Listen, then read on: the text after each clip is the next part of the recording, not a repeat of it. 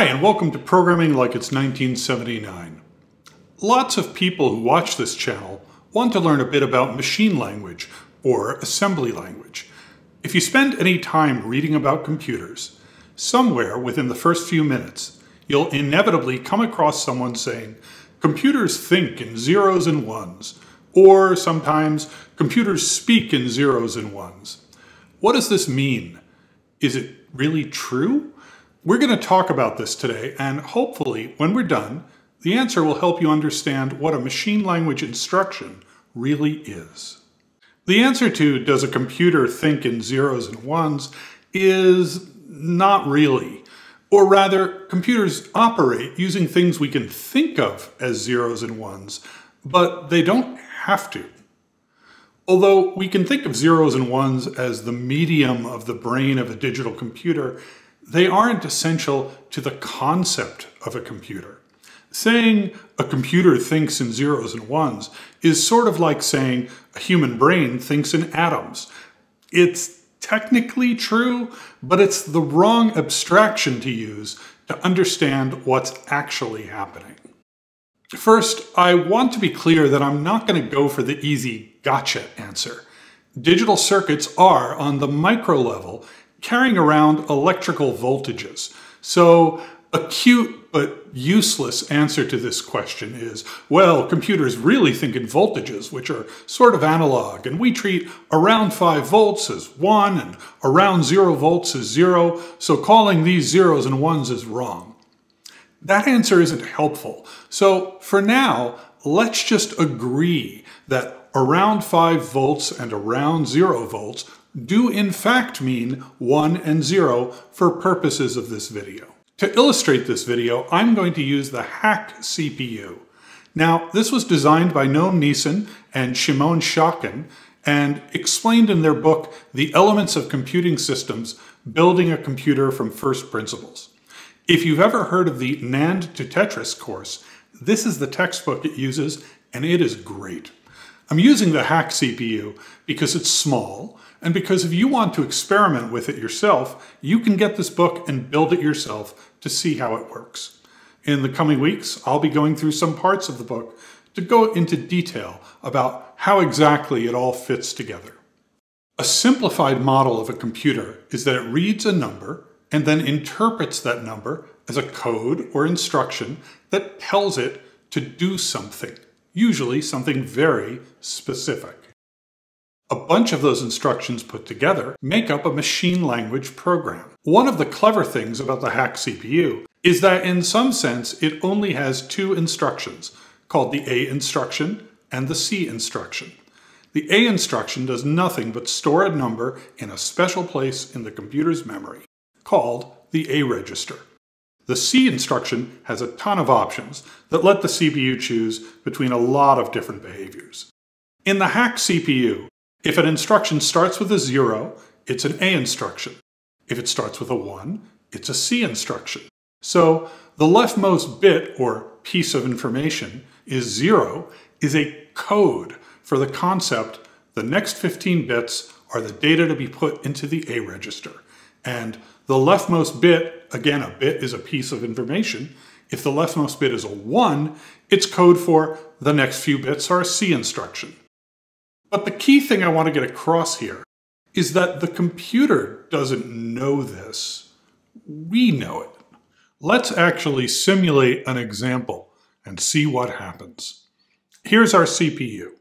It looks complicated, but we can ignore most of it for right now. We're going to look at just 2 things here. The instruction, which is over here, and a bit of memory called the A register, which is over here. You can see if we look at the value above the A register, it has a 0 in it right now.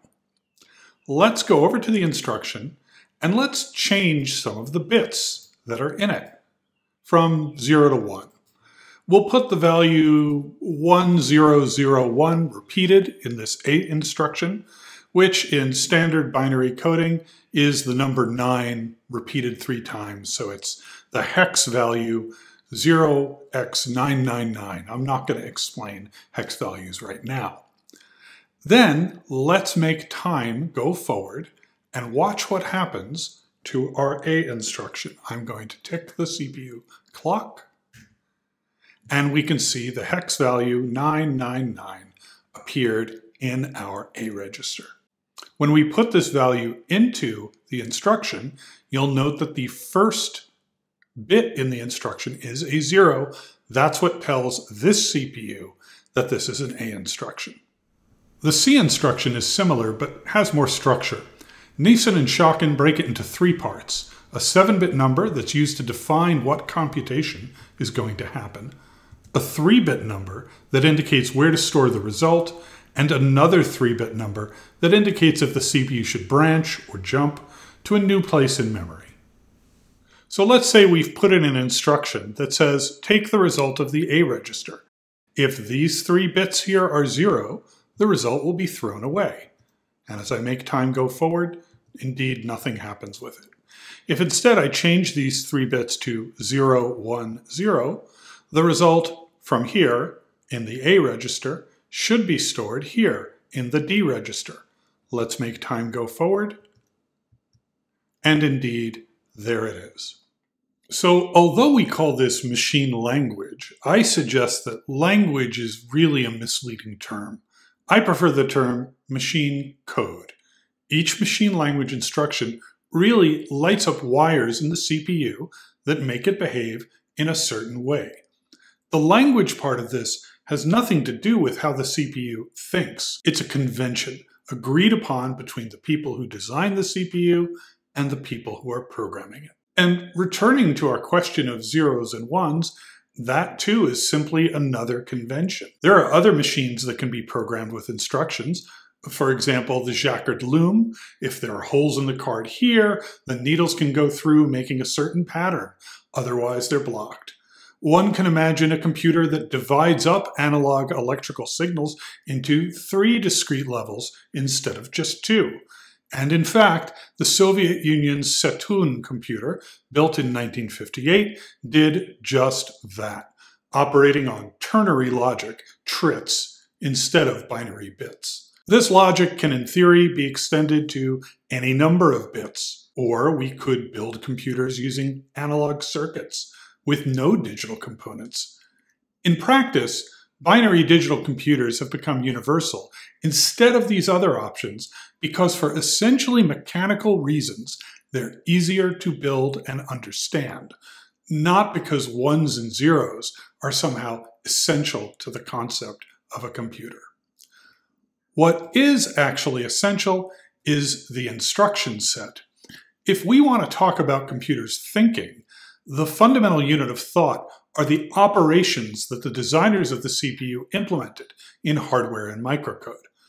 The nature of computing is such that we're always building larger abstractions on top of more fundamental ones. The way to approach machine language or assembly language, in my opinion, is to think of them in terms of the operations supported by the hardware you're using, because those are the operations you're going to be manipulating, combining, and abstracting on top of. In future weeks, we're going to actually go through the beginning of the Elements of Computing Systems book and start building the hack CPU piece by piece. The book itself is marvelous, covering not only hardware, but assembler design, the idea of virtual machines, compiler design and implementation, the creation of higher-level programming languages, and writing programs in those languages. I hope you'll follow along. This has been Programming Like It's 1979. Thanks for watching.